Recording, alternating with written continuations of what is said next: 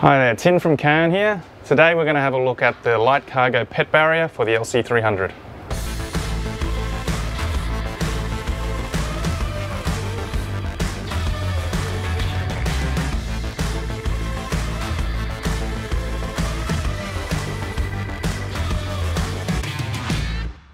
So this is the light cargo pet barrier for the LC300. Really handy for organising the back of your vehicle, stopping stuff from spilling into the passenger area. Now the beauty of this barrier here, it's really quick to remove and install. To remove is literally just undo the knobs at the top, lift out your headrests and the barrier comes out. So let's get going and see how to install this. This LC300 grab handle is actually not bolted into the roof.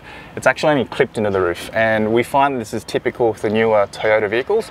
So what we need to do is we need to remove this grab handle and we need to install a captive nut in behind there so we can mount our accessories to it. So what we'll do, we'll show you how to remove this handle and show you our solution. These handles can be a bit tricky to remove. They're clipped in behind these covers. So grab a small screwdriver with a flat head, because there's a little recess there you can get the screwdriver in. And what we're trying to do is we're trying to pry this cover off. It can be a bit tricky, so I pull forward and out as well to sort of get it off the little tabs, and I've got that corner off. And what I want to do is then get the screwdriver at the top and pull the other side off. And that comes off like that. And now we need to do the other side.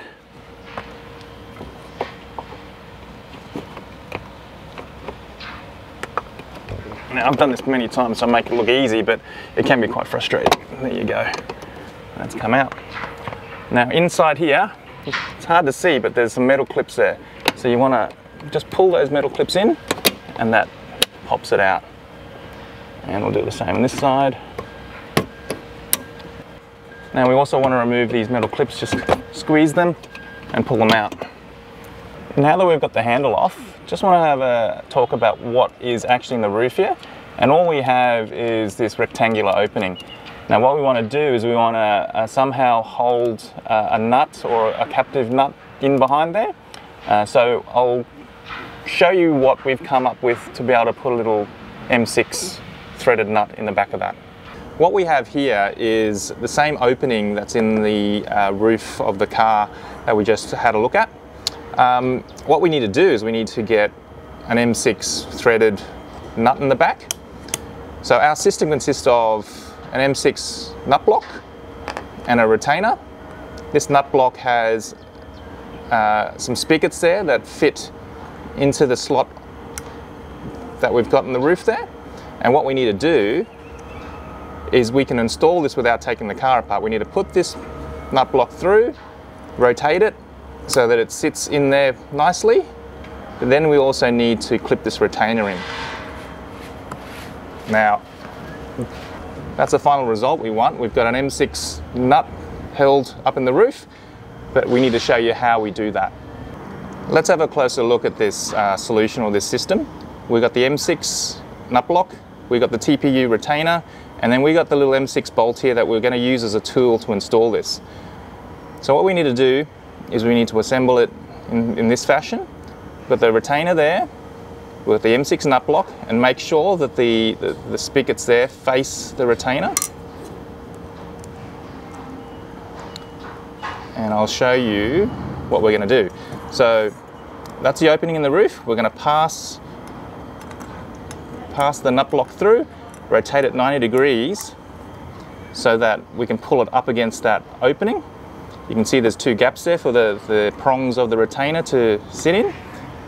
Push this through while we're pulling back on the bolt.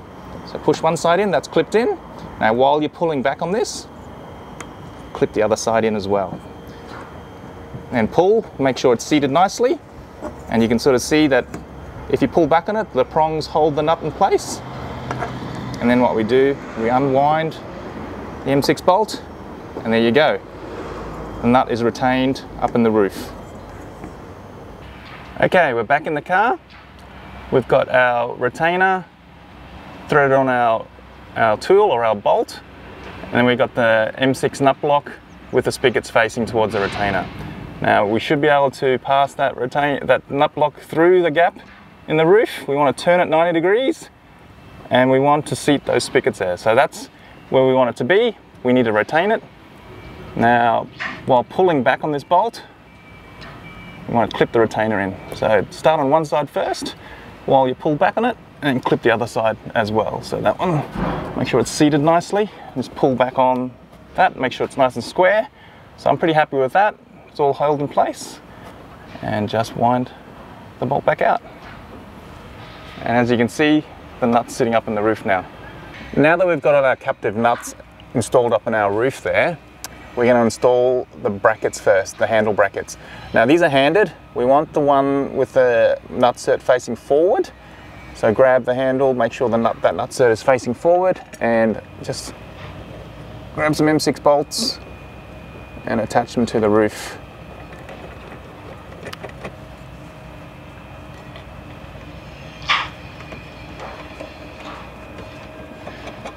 Okay. We'll tighten these up now. No need to go too crazy, just nice and firm. Next thing to do, headrest brackets. These are really easy. Just pull out your headrests, slide them over the top, and just put them back in place. That gives you your little M10 mount for the barrier. Do both sides. Now grab the barrier, make sure the warning labels are facing backwards.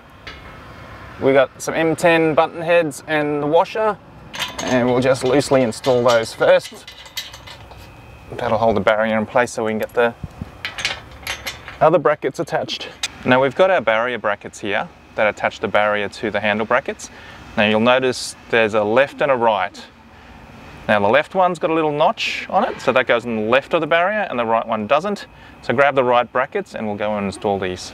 We attach the barrier bracket to the barrier with using an M6 bolt and washer.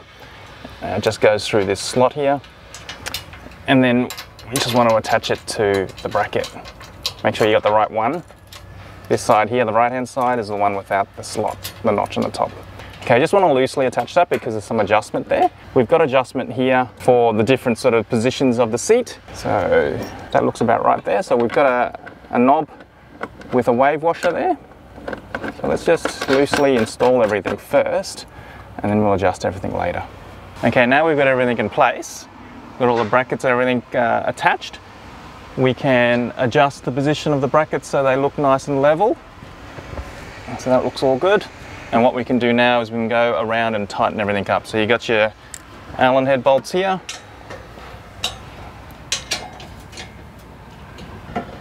It might be easy if I get to it from the other side, but you get the idea.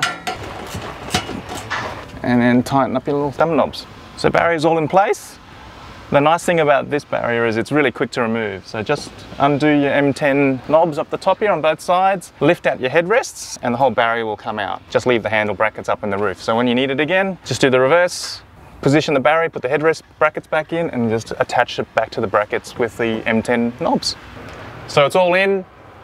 Not too hard to get in. It's even easier and quicker to take out. Just pull out the headrests, undo the bolts at the thumb knobs at the top. The pattern in the barrier makes it really easy to fit other accessories, and on the topic of accessories, this barrier is compatible with our other accessories for the LC300, being the shelf and the mollies. So there you go, that's a light cargo barrier for the LC300.